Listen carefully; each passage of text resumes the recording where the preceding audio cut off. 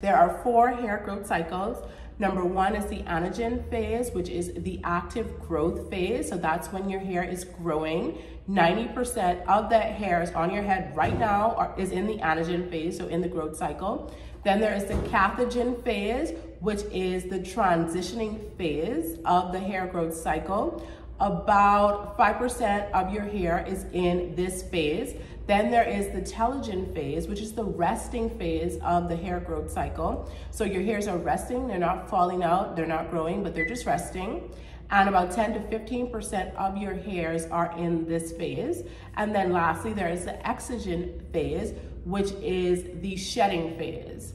And this is the phase where your hair sheds, but your hair is getting ready to go back into the Anagen phase, so don't despair because new growth is on the way, even though your hair has shed it. I hope that these